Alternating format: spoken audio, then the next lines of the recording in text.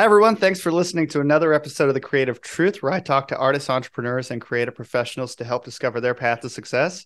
Today, we have a very special guest. His name's Adam Nye. If the name sounds familiar, that's because his younger brother, Alex Nye, is a previous guest on the pod. And Alex is a big photography guy. Adam is a big real estate guy. He's actually called Adam Nye, the real estate guy. No relation to Bill, as far as we know. But Adam's into real estate, my two passions, creativity and real estate. And so I partner with both of them. But Adam and I have been working on some really cool stuff lately. So, yeah, I mean, and you're just super entrepreneurial and inspiring, and I love working with you. When you were in high school and you were thinking about what you wanted to do with your future, where were you and what led you down that first path? Well, glad to be here. Thank you for the quite the intro, Tyler. Appreciate it. And yeah, real estate was not on my radar in high school. I actually didn't even know that was a career. I didn't know that was an option. And I was looking at engineering, biomedical stuff, biochemistry, aerospace, no idea where I was going to go with that, and decided on biomedical engineering. Went to a college that didn't offer that. So then tried to double major in mechanical engineering and biochemistry. Got one of those degrees, but yeah, not real estate related at all yet.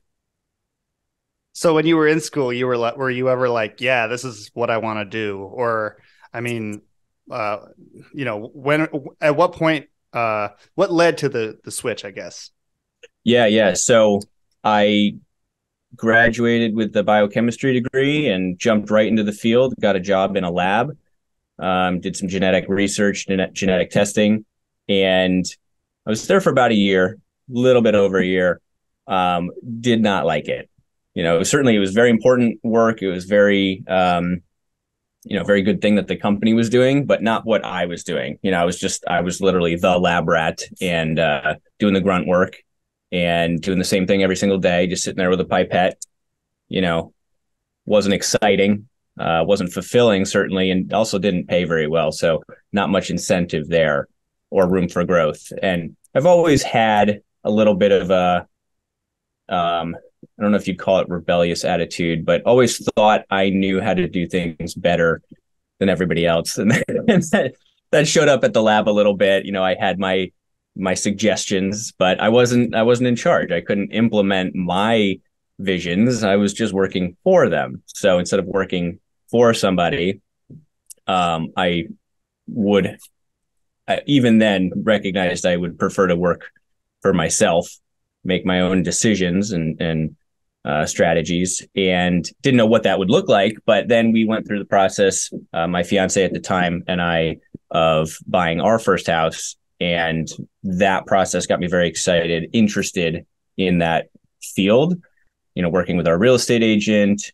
And also, just like everybody does, I was reading Rich Dad Poor Dad at the time and really, really wanted to get into investing. So I was initially getting into the field to be an investor, a real estate investor. That was the switch. So I quit my job at the lab probably a month after I bought my house, which is good. You don't want to quit your job before you buy the house. They're not going to give you the house at that point. But quit my job and then went to real estate licensing school, which you don't need, by the way, to be an investor, but I just thought it would help. So that kind of took me on two parallel paths in real estate at the same time. So I didn't realize that you were already with Hannah. Did you have student loan debt when you got out of school? I did not. I was lucky not to on my end. Hannah did, certainly, and a decent chunk. So that was one of the things we decided later down the road to just bulk pay off in a big chunk instead of using that money for something else, for our updating our house or whatever the case may be. But we chose to eliminate that debt pretty quickly when we had the means to do so, because it was was not fun paying that every month. So what was that feeling prior to leaving the lab? Were you mostly excited? Were you confident that like you were going to just go out and crush it? Or, I mean, were you terrified and you had to overcome that? Kind of walk me through the decision process. I think Hannah was more terrified. Yeah. She was not excited about the idea of leaving a stable 9 to 5 for something. I didn't even have the career yet. I wasn't licensed yet. Didn't have a plan yet. So another, looking back, advice I would give is don't quit your day job until you get your feet wet a little bit, get a little set up first. But I did. I just quit my job, then enrolled in licensing school and was reading all the books, just educating myself, getting prepared for it. Had a little bit of money to survive for a few months, but not enough to make it very long. And getting into real estate takes a lot longer than people think, and the investing side, I thought I would just buy some city-owned properties for $1,000, fix them up, flip them, make some quick cash. That's also not as easy as it sounds. And the renovations cost a lot more than it seemed up front. So while I got licensed, I was also starting to help people buy and sell homes and work as an agent and actually do that as my job, so to speak, while I was building my investing career. And that was my new income, my new job in the meantime. So Hannah was definitely scared. When I was at the lab and making this transition, I was definitely excited that there's no better word. I wasn't thinking about the downside or the nervousness. I was just super pumped. Like, this is this fun new thing versus what I'm doing right now. So this is great. Like, let's do it head first. After making the switch, there were some things I had to work through, but yeah, definitely excited about it. So, did you start with Keller Williams or did you end up with them? And I know that you've spoken pretty highly about their training and their onboarding since then. Yeah, I will always give the good word to KW. I love Keller Williams. I did start there, so I don't have firsthand personal experience at working for the other brokerages, but I work with agents all the time from other brokerages. I know a little bit about how they work, but not everything. I know how Keller Williams works, and I know that for me starting out, I chose them specifically because they did offer. I mean, it's not only the largest company in the world, but it's also the #1 training program in the world of all these franchises. So in the industry, so they had all the tools, the technology, the resources, and the sit down in-person physical classes and coaching, an accountability coach to really help me get my my career started. Because you go through licensing school, you get your license, the state says here you can go sell real estate, but all they teach you is how not to break the law, and they don't teach you how to do real estate. And you have no idea how to write a contract, how to evaluate a house value. You don't know any of that. So KW really helped, with all those pieces and get my education, my experience started. So you said it takes a while to really build that business up. How long until you were confident, like, okay, I can make this a career, like this is a thing? And how long until Hannah was that confident? I hit that point first before she did, but it was still at least a year, at least a year. I did not do a lot of real estate agent business my entire first year. I got kind of caught up with not even understanding the #1 job of a real estate agent, which is lead generation. I mean, that is your job. More than servicing your existing clients, lead generation is your job. Because when you're a real estate agent, you're a business owner. You're an independent contractor. Your decisions of the tasks you do every single day directly affect how much money you're going to make or not, how successful you're going to be or not, just like any business owner. And any business owner knows if you're not getting new clients or new sales or new business, you're not going to last very long. So lead generation is the number one job, task of a real estate agent. And I didn't understand that. So I wasn't making the calls or doing the door knocking or hitting up my database and seeing who they knew, not the things I was supposed to do. I was doing the busy work. I was, getting my Facebook business page up and running and just things that were not actually bringing me new business. And I was also working with other agents a little bit just to get my experience because I wasn't confident. I didn't know what I was doing yet. So helping them out with their clients, showing their clients' houses, and just getting that experience under my belt. So I was getting a little bit of a paycheck, but it wasn't my business and building my brand yet. So it took probably a year and a half before I had anything really somewhat consistent. And then it probably took 4 years until I had sustainable repeat and referral business where I've been doing it long enough, helped enough folks that now they are helping me build my business for me. I did a good job. They're spreading the word and sending their friends. So that was a great feeling to hit that point of, I know I'm making a difference now. And I know I can rely on, if I continue to do the things I'm doing, the business will continue to come. But, Hannah, yes, that took a little bit longer for her. I think that she's still a little skeptical. Yeah, once you have the 10-year track record, it'll be like, okay, we got this. So I'm on the topic of lead generation for new agents, realtors, real estate agents. Maybe it's something you spent a lot of time on that paid very low dividends, or maybe it's something that surprised you with, wow, I can't believe how well this works. What's like one nugget of advice you'd give to somebody just starting out as an agent? Well, build your database. Your database is your data bank. That's where your money comes from. That's where your sales come from. That's where your people come from, your clients, because you're not really just walking by somebody on the street and they're like, hey, I want to buy a house, help me out. Every now and then something falls in your lap, but it's really the people that you have built relationships with or already have relationships with, and you are consistent enough in your contact and touching them and keeping that relationship, adding value to that relationship, that when they finally do have the need, they instantly think of you. You're their person.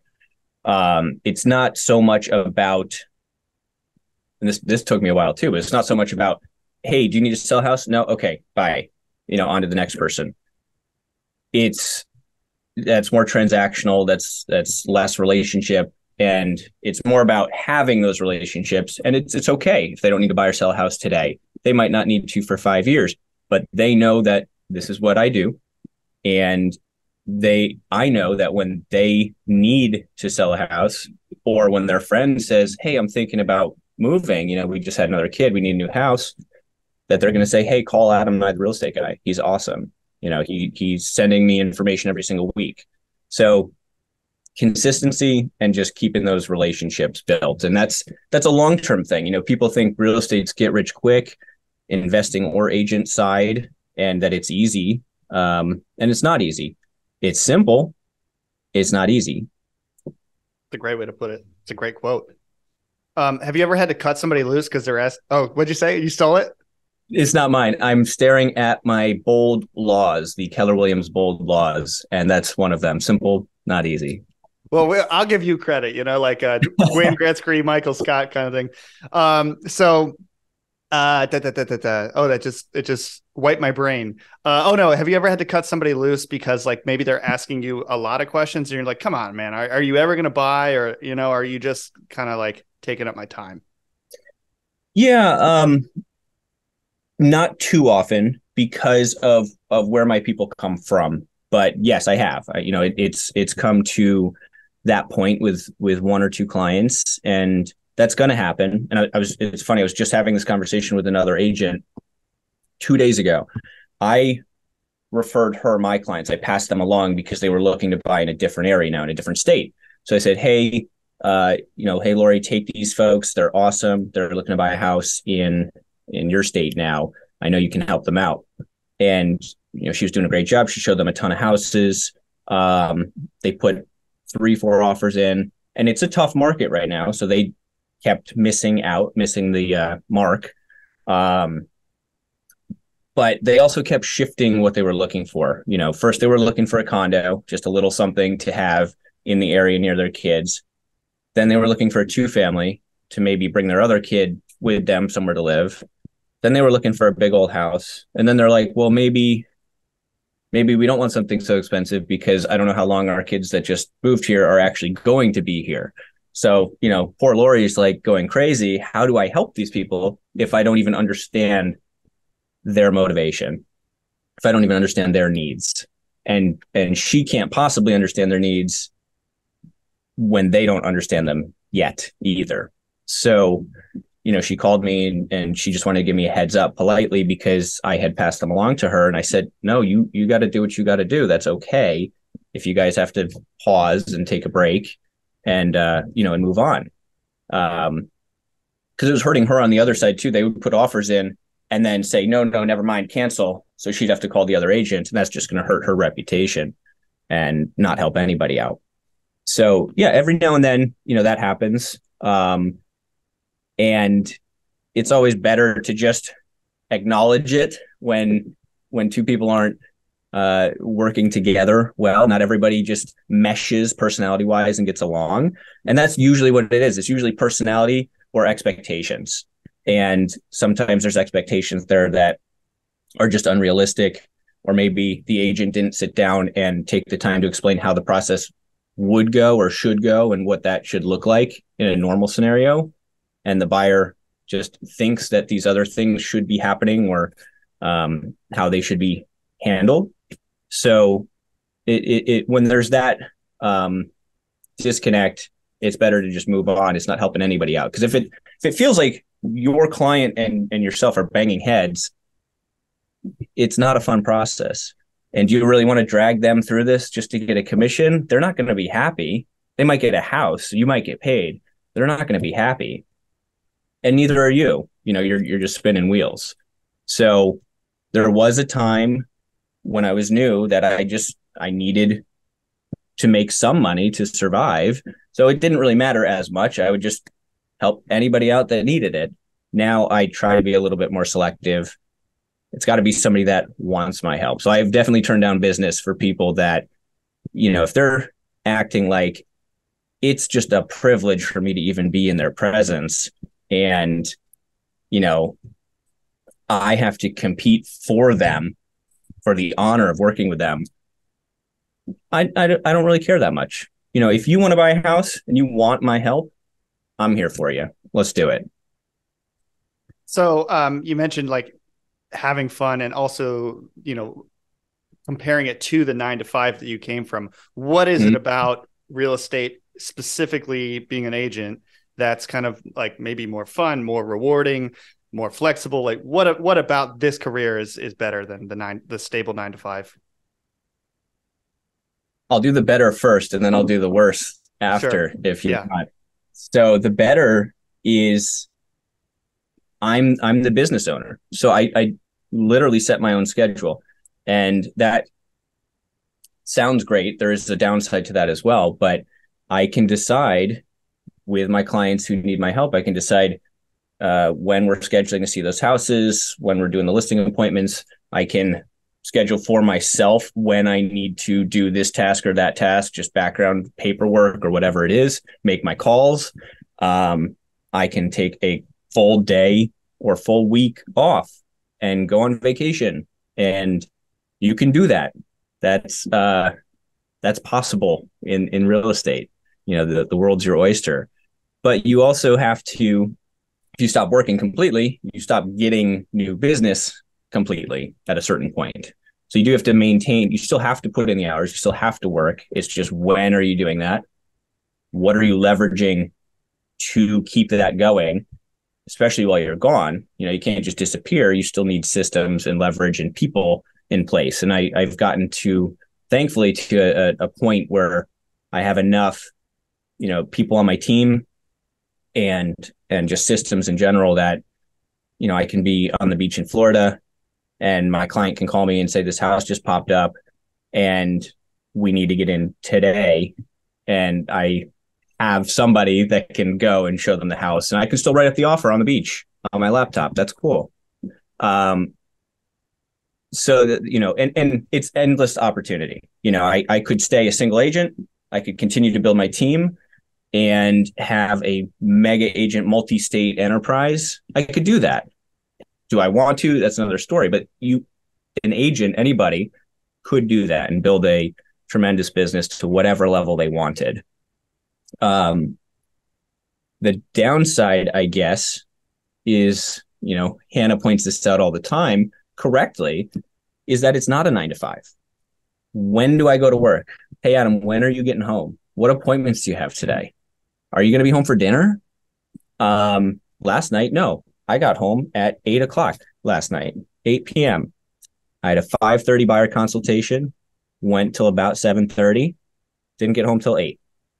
So when you don't have a 9 to 5 and your clients all have 9 to 5s, well, when do you meet them? Nights and weekends. So like I said, you still got to put the time in. It just might not be where you actually expected it to be or wanted it to be. So yeah, a lot of nights and weekends. Open houses are always Saturday, Sunday, taking up a lot of that time. I mean, open houses, I get a lot of business from those. I love them. And it's on a Sunday. It just kind of kills your weekend a little bit. So there's a downside to it too. It's just the consistency, and especially if you have family and you're trying to do that thing, it's the work-life balance is tricky. It's not impossible. A lot of agents let it spiral out of control. Some agents have very well managed that with a team or without one, just setting those boundaries with their clients and setting those expectations. So, it's just the tricky part of the business. So, I'd like a full but brief life cycle of signpost installing. So for people that don't know, when an agent's going to list a house, they got to physically drive out there and drive the post into the ground. And so Adam was realizing, boy, I'm spending a lot of my time doing this. Maybe there's an opportunity here. So kind of walk us through the idea, the business, and actually where we're at now with it. And quickly, please. Yeah, as quick as I can. As a new agent, I saw the need for someone to help these agents because I finally had my first listings and I didn't want to go put the sign up myself. I thought that was crazy. And I didn't even know how to do that. Do I have to go buy a 4x4 and build it? Like, what do I do? So there were actually companies, and I say companies, there were, a guy that does this, and you call him and he'll put up your post. So I worked with one guy at first, one sign company, and he was awful. I didn't know he got my order. I didn't know if my sign was up. I'd have to text him 4 times to even know. Then I'd have to call my seller. Is my sign up at your house? Which is not very professional. It doesn't look good on me as the agent. So I dumped him, went to a new guy, and as far as I knew, there were only 2 in existence, and they were both pretty darn bad.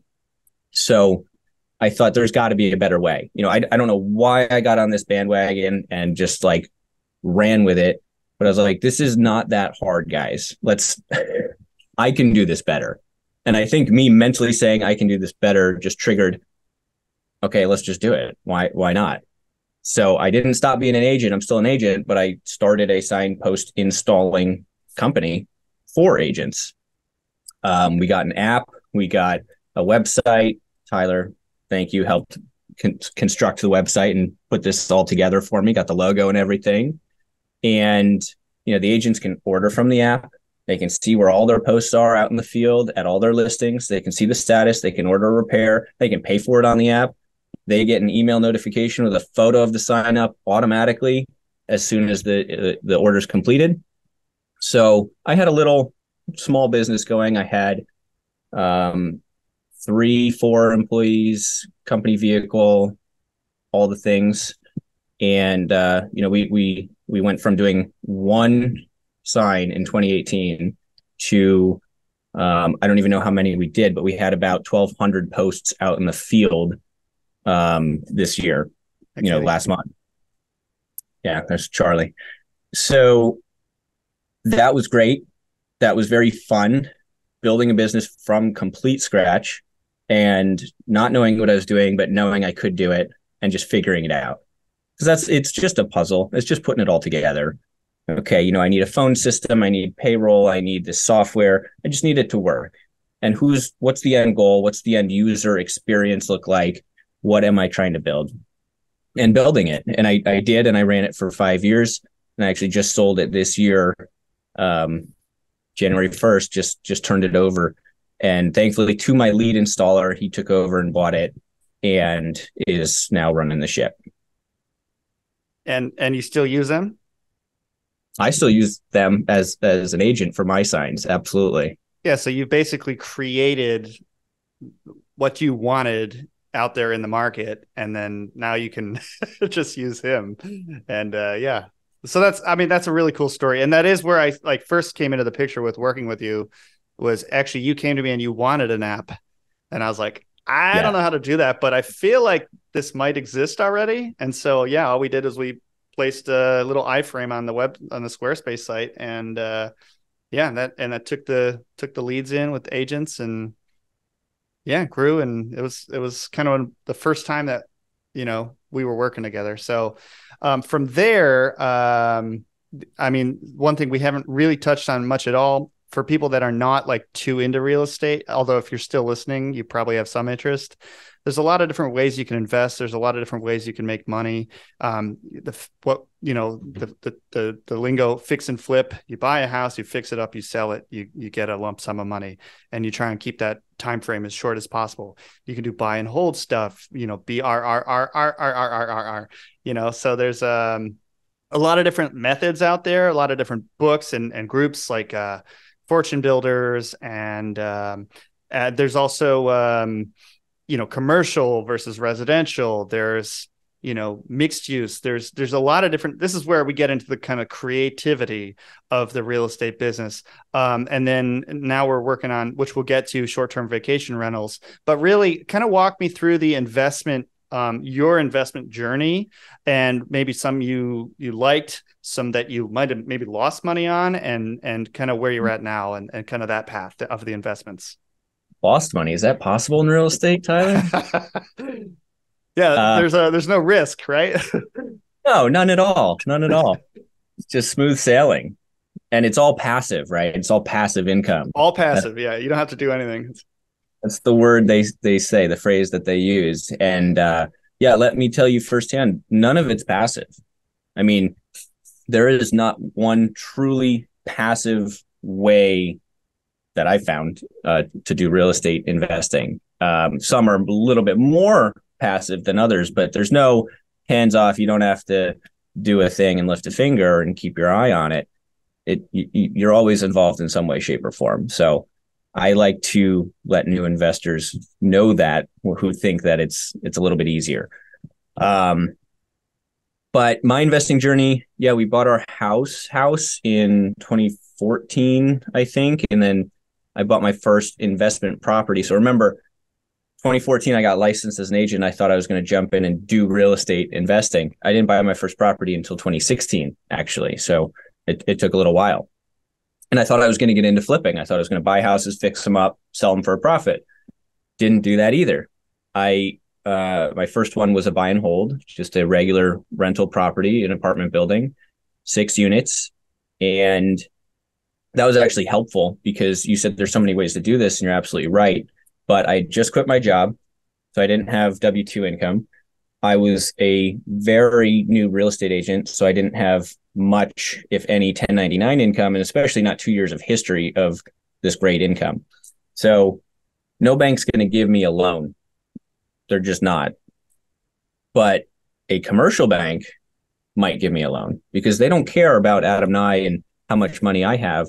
They care about what property you're buying, And how does that property perform? What are the expenses over there? How much rental income does that bring in? So instead of doing a debt to income ratio on me personally, they do it on the property. And that's how I was able to buy the 6 unit, because 5 or more units, it has to be a commercial loan. And that's why I went that direction. I had to put a lot more money down. I think they required 30% because they don't know me. They held a full year of mortgage payments in escrow because they don't know me. And I don't even remember the rate, but I got to buy a property with no real true income or experience. But I came in, I was very prepared. I had a folder with my pro forma built out with other potential properties I was looking at, how I analyzed them, my goals as an investor, just to give them a little background on who I am and look like I kind of know what I'm doing here, or at least I know what I'm trying to do. So it's a lot more of a personal relationship with the commercial lender. So that was great. I was so glad I was able to do that. And I still own that property now. I've actually, I've BRRRR'd it technically. I have cashed out, refied it recently when the rates were low, pulled some money out of that to go buy another property. But yeah, in the meantime, bought a 3 unit as well, and bought 4 more 3 units, partnered up with a couple guys, bought a 21 unit schoolhouse. And that was just super awesome. I was like, I can't go buy $1.5 million property myself. But what if I get a couple guys who also enjoy doing this and have the same vision and want to do this together? So we all own it 20%, and we were able to put it together and add this really cool property to our portfolio. That triggered needing a property manager. So up until that point, I was self-managing all my properties. I was the property manager by default because I didn't have a property manager. So quite literally, I was getting the calls in the middle of the night, 1 a.m. Hey, the sewer's backing up into our apartment from the basement. You got to get over here. And Hannah at home was like, oh my gosh, what's going on? We had a new baby. She's like, you can't keep doing this. This is crazy. I'd have to run over in the middle of the night or first thing in the morning. I'd have to physically collect rent and, go over and ask the tenants for rent or see what's going on, or help them with a smoke detector that's beeping and needs a new battery. And my real estate agent business was finally getting picked up enough too that I didn't have time for that. I just physically did not. So I finally got a property manager and professional company to do that. So now all we have to do is look at the monthly statement from them at the end of the month and make sure they're doing their job. It sounds simpler than it is. We do have monthly calls with the property manager to check in, see how things are going, talk about specific tenants that might be problems, talk about game plan for the apartments on turnovers if we want to improve them, try to get more rent, things like that, or projects for the building. So you still have to manage the manager. That's why it's not passive, but it's a lot less time I have to invest in it now than when I started. And I'm up to 45 or 50 units now, apartments. So that's the long-term rental side. That's where I got my feet wet. Should I jump in? You did a flip, right? Yeah, I was going to say, should I jump into the flip? So we did one flip, and we lost money. We did. And it was quite the experience. We didn't lose a lot of money, but we lost some money. I think there were 3 of us on that. We probably each lost $2,000, like maybe a $6,000 total loss at the end of the day. A lot of time and hardship too. Which hurts. It stings when you lose money and you just spent 4 months doing all this work too. So you lose a lot of time and momentum and heart in the process too. But it was actually a great learning experience. I learned a lot. I learned that one of the partners probably shouldn't also be one of the contractors. I learned that, our electrician overcharged us and then didn't finish the work and bailed, and we didn't get that money back. So we had to hire a second electrician to do and redo everything. We bought it for too much money up front. We obviously realized that later. We couldn't get in to see it when we bought it because it was a bank foreclosure online auction. You weren't allowed to get in to see it. And there was just a lot more going on than we were really prepared for. Everything cost more than we were prepared for. We did not have a general contractor, so we ended up us doing some of the work ourselves. We're supposed to be sitting there as the investors and just making decisions and pointing at, the finishes we want, right? But no, I literally put in the whole tile backsplash myself. I soldered every radiator pipe from the boiler to all the radiators. I plumbed the whole house for the hot water system. I wasn't supposed to do that. I learned how to do that. That was fun. So it was an adventure. It was an experience. I'm glad we did it, and I know a lot more, and I'm a better person for that. But yeah, it didn't work out with nice fun profit at the end of the day, and we were able to walk away mostly clean and move on. Yeah, I bought a big giant house when I was 22, and I sold it when I was 27, and I lost a bunch of money, but I call it my trade school tuition because at least now I know how to do plumbing, electric, drywall, the whole thing. So, because when everything goes wrong, you got to learn how to do that stuff to not be, spending a ton of money hiring people out. So, one thing I didn't mention at the start of this podcast is actually we've known each other pretty much the entirety of our lives, since we grew up in a little town outside of Albany, New York called Clarksville, which is it's just funny that we're still working together 30 some odd years later. We actually, for the listeners, we had been talking, I knew you were a real estate agent and were active as an investor. So I was kind of peripherally watching what you're doing.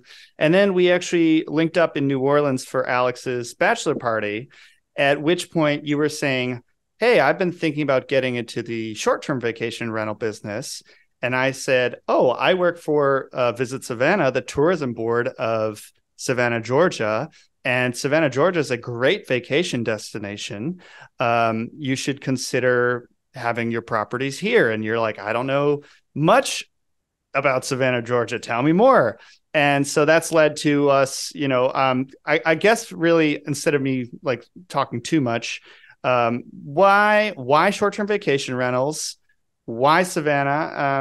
And yeah, for the listeners, I helped you onboard 3 Airbnbs in Savannah over the last year, and hopefully more to come. Right. So kind of walk me through the STVR thought process. Yeah. No, you're absolutely right. I didn't even think about that, but New Orleans was the first time I was thinking about Airbnbs. We went to stay in this big giant Airbnb with all the guys for the bachelor party. It felt like a crazy high, expensive amount of money. And this owner didn't have to do anything. They just gave us this door code and we showed up and, did our thing and left. And it was simple. So I was like, why don't I do that? I could have a place in New Orleans. I could rent it out to these guys. So I started looking up properties in New Orleans, and I think it took me a little while to actually act on anything. But yeah, absolutely. Like you said, I wanted to get out of New York. A lot of things, there's a lot of factors at play at the exact same time here. But one was New York just passed these crazy rent regulations. The Landlord Tenant Act of 2019, which just meant the Tenant Protection Act. And it really limited what landlords can do. We were already a tenant-friendly state, and they made it even more. And they did it again in 2021. They made it even more. So, we're not going in the right direction in New York for making it easy for landlords. Still a great business to be in, but, it's just not the environment I wanted to ideally keep pursuing. And I had been hearing about short-term rentals for a long time, just being an investor, but hadn't done anything with it for the main reason of it's not passive investing. And I'm using that word again. because long-term rentals aren't either, but short-term rentals are much, much more hands-on. You have to turn it over every weekend, 3 times a week. You've got to manage the cleaner, collect the payment. You've got to do all the things and more than you would do for a long-term rental. So I didn't want to do that. I didn't want to give myself another job. I want to be an investor. I don't want to give myself more responsibility and jobs to do. That wasn't my goal. So things switched a little bit when, I found out I didn't want to be in New York anymore. There are short-term rental property management companies as well. So worst case scenario, they can manage it for you and do all that stuff, and you don't have to do it, just like a property manager does. They take a huge cut, 20 to 30% typically, but they're there. That's an option. And short-term rentals just make a lot more money. This is known to investors, but the revenue is much, much higher. So even with the expense of the property manager, the return on your investment can be much more. Again, if you know what you're doing, if you pick the right market, if you, do the right things, get the house set up nicely, things like that. So I called Tyler because I wanted to get out of New York. I wanted to get somewhere more affordable. Prices were skyrocketing. And I wanted to go Southeast. And I said, Tyler, you're in the Southeast. Where the heck should I invest? And you're like, well, I'm in Savannah. Why don't you come here? I was like, okay. And that was about the extent of my research into the market. You did a very good job. You talked it up very nicely. Fourth largest port in the whole country. I had no idea. Third. Oh my goodness. LA, New York, then us. You've got military. You've got massive industries there. You've got is it Boeing or Lockheed Martin or something? You've got big companies. Gulfstream and Hyundai's on its way. Yep. Yeah. Got an IKEA distribution center. You've got an Amazon center there. I mean, I had not even known Savannah on the map. I'd never been there, and decided, why not? And got my feet wet with a regular house, long-term rental house first, partnership project, another creative way to get into the business that you tell me, Tyler, if we've got time for that or not. Well, I'm currently sitting in the Adam Nye podcast studio recording this. Yeah. That's right. So yeah, the Adam Nye Tyler podcast studio. Yeah, exactly. So, well, we can talk about that in a bit, but yeah, keep going with the Airbnbs.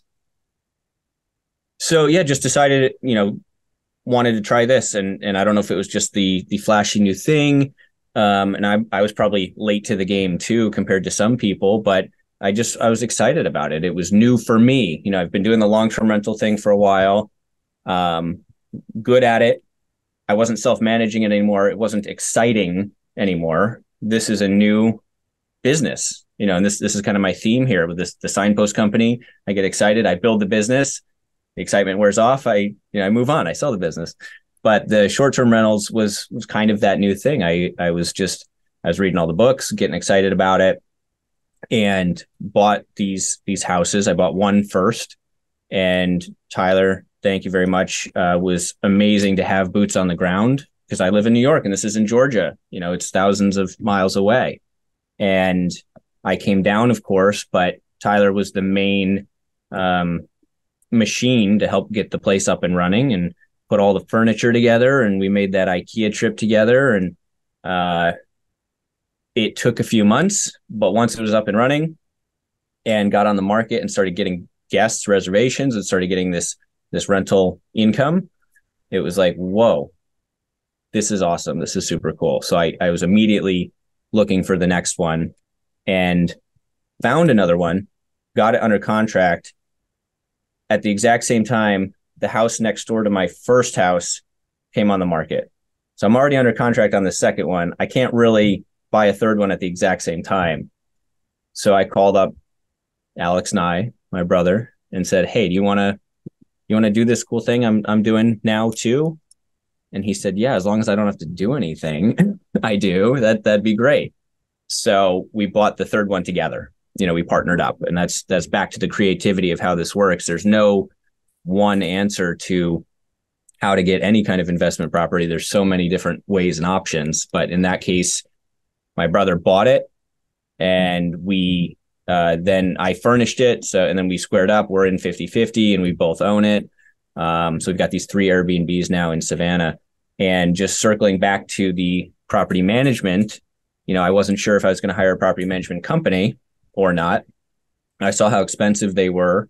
And then I found software options where someone could manage these basically themselves. And I found enough different integrated pieces of software, pieces to the puzzle, like controlling the smart locks and having noise sensors for parties, and managing my calendars as a channel manager so people don't double book. And I found enough of these resources and put them together that I was like, I can do this myself from New York. I did hire a virtual assistant, a lady from the Philippines. She's awesome. And she does a lot of the back end stuff for my short-term rental business, helping with the guest communication, buying supplies we're out of, paying the cleaner, making sure the house was indeed cleaned, all those little pieces of the puzzle. So again, it's building that infrastructure and building that business with systems and leverage. I mean, that's the only way I can do it without giving myself another full-time job. So now it's just a part-time job. And then you were gracious enough to let my family actually stay in one of the Airbnbs when they visited, which I'm super, super grateful for. But it is also kind of a lot of the learning is just doing it, making mistakes, and figuring out, some of the pitfalls and things that we don't need to mention specifics, but there are just little things that pop up that you wouldn't, like the way your lights are pointed into the neighbor's window, maybe, for example. Just little stuff that you wouldn't think of as a going to be a problem. And as far as like passive income, right? Do you even have a sense of risk or like fear or doubt, or is that broken in you? I mean, are you ever like, I don't know, or do you just kind of go, okay, I can figure it out? And where does that kind of just, like, I'm really impressed by like your sense of just, let's try it and go from there. Thank you. I probably make it sound a little more cavalier than it is too. I'm sure there is some of that. I mean, there's always the self-doubt and the questioning, and can I do this? Am I going to screw it up? But the excitement helps. So when I find I couldn't just go out and do anything. I mean, maybe I could if I spent enough time figuring it out, but it's when I get excited about something, a topic, or investing journey, I will do all the research. I will go in head first. I'll read all the books. I've got them all up on my shelf here, and I'll educate myself. I'm not totally jumping in blind. I'm looking into it. Is this a real thing? Is this feasible to do? And I've looked into other businesses too. I've had these ideas, just light bulb moment for, do I want to start a long-term rental property management business? This was years ago. Do I want to start a business loaning agents their commission in advance of the closing for a fee? And those already exist, but I've had these ideas. Do I want to start a green building company, green construction company? And did not pursue those, right? I have limited time and resources, but I don't know everything about everything, and those did not turn out to be paths I pursued. But the ones I get excited about, I do all the research I can, and I feel like I know everything there is to know. Even if I read another book, I wouldn't get any new information at that point. And at that point, it's almost analysis paralysis, where I know a lot of people fall into that trap of scared to take the leap and pull the trigger and just do the thing because it's not perfect, or they don't know how to analyze it, or they don't feel ready to analyze it and have all the information they need to make a decision. And sometimes you don't have all the information. But I know for myself personally, I learn by doing. So yes, I do all the research and read all the books and listen to all the podcasts, but to give myself a background, but I don't really know it yet. Just with my first rental property, I thought I knew it, but I didn't know it until I did it. And I went to see some properties. I bought a property, first month, first day, I was like, oh, okay, now I'm learning. Now I'm figuring this out. Now I know why the tenants are calling me, what issues they have. Now, after trying 3 or 4 different methods for trying to collect rent checks, now I know a way that actually works for me. So you just I have to just jump in and, like you said, sort it out. It's not as clean initially as it ever sounds. There is a lot of mess. There's a lot of figuring, and just what works best for you. Sometimes on the internet, I want to just kind of hear your take on this. You'll hear that like landlords they're cheap. They're evil. They just sit back and you pay the mortgage for them. And then maybe with short-term vacation rentals that they kind of ruin the culture of a neighborhood, stuff like that. There's all these criticisms of people online. Do you think that there's any, do you like pay much attention to that kind of stuff? And do you think there's actually any truth to kind of these criticisms and why? And maybe if some of that is the case, like how do you not fall into that category, or how do you, the ethics or morality of investing? What are your thoughts? Yeah. Well, good question. I don't think you should do anything, any investment that is not a moral or, ethically sound thing to be doing in the first place. It's got to be a win-win for everybody.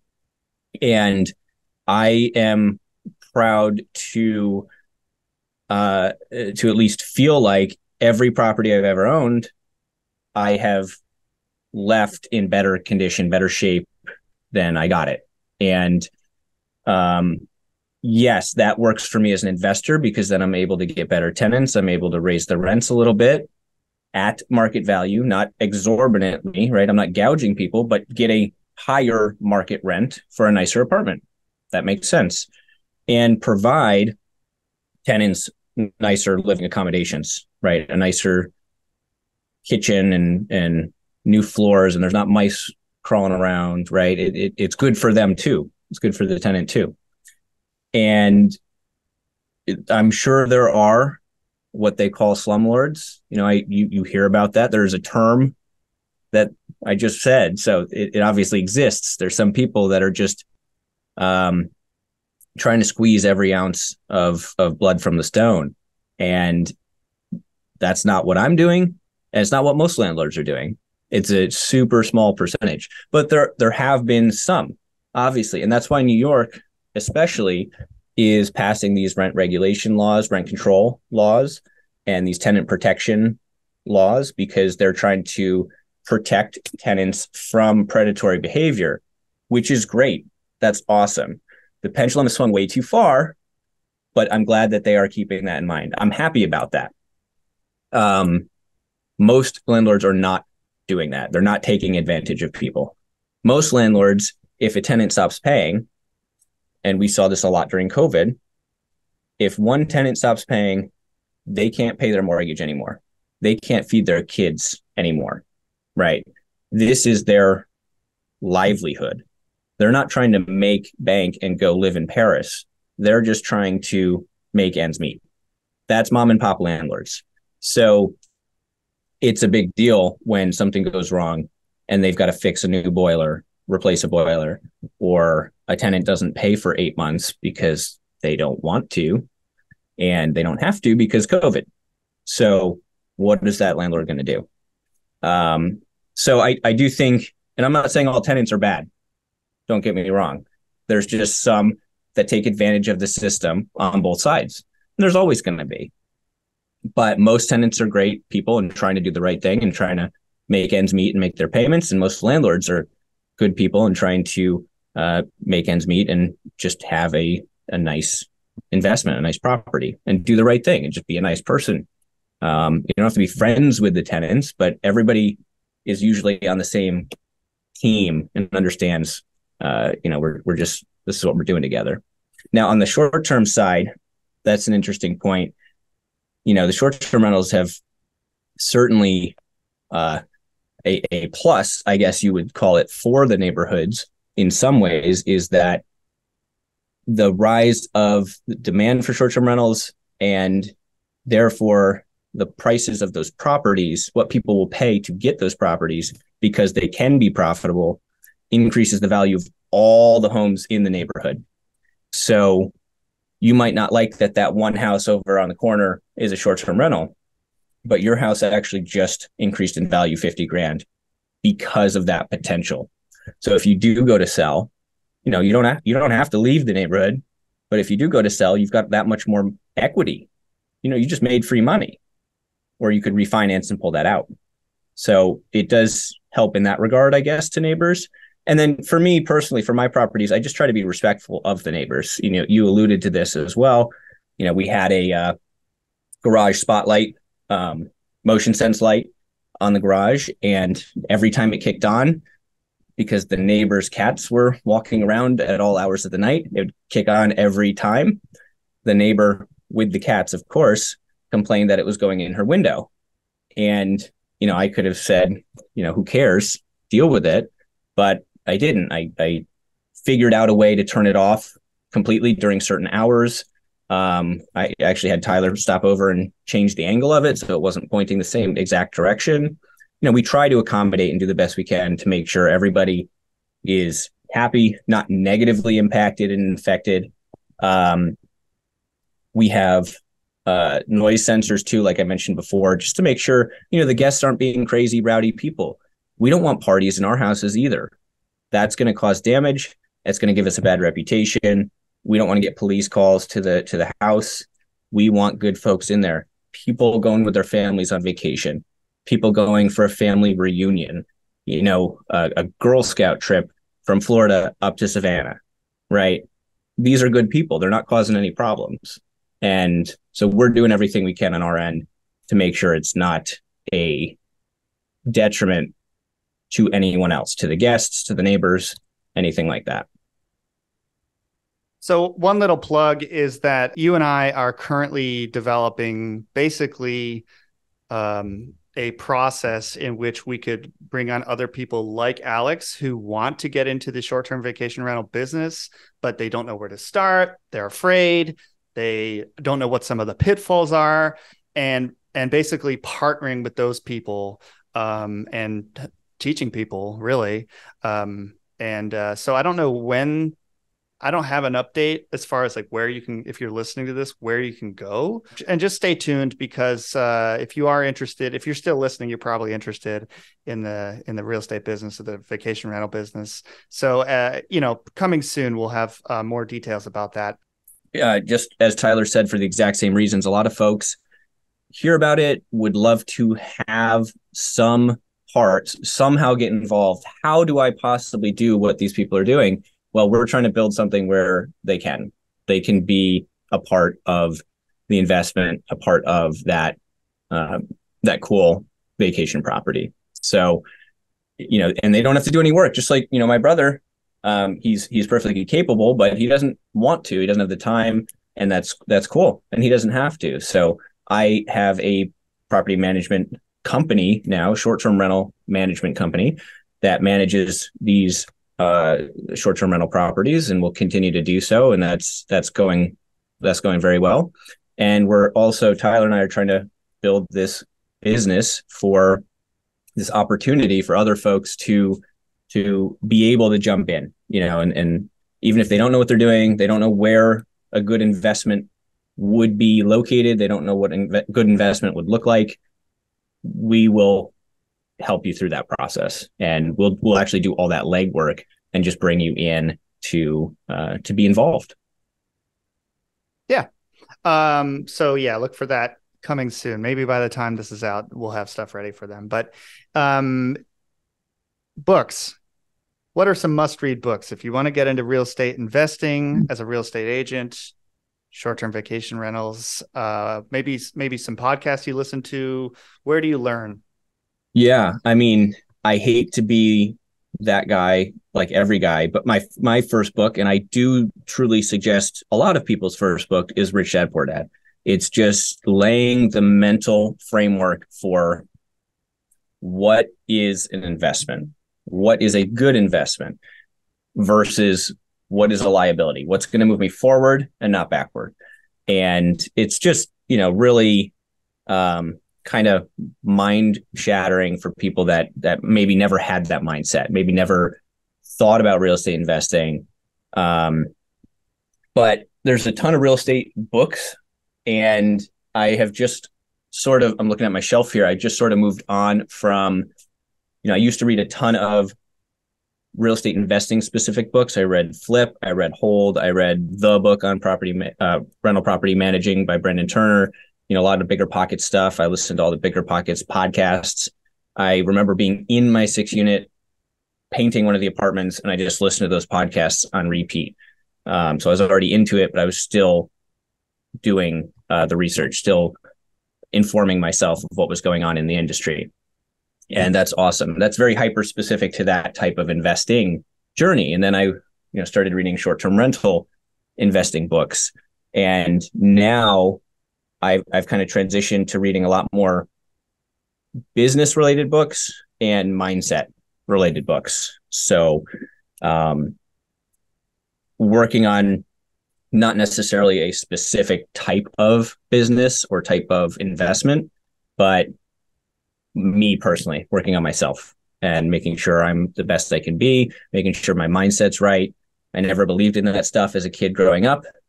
But my dad would tell me all the time, you're not, it's all in your head, right? You can, if you want to be happy, you can be happy. It's that simple. And I pushed back against that. I didn't understand that growing up, but I do now. It's everything's in your head, and your thoughts control your reality, and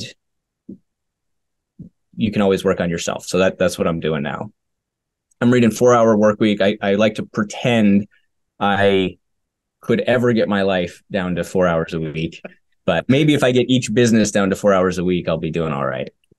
Yeah, you're emailing me at Sunday night at 11 o'clock at night, and I'm like, man, you gotta give yourself more time off. How can people learn more about you, connect with you, stay involved, ask for advice? What can I plug? I'm on Instagram, Adam Nye, the real estate guy.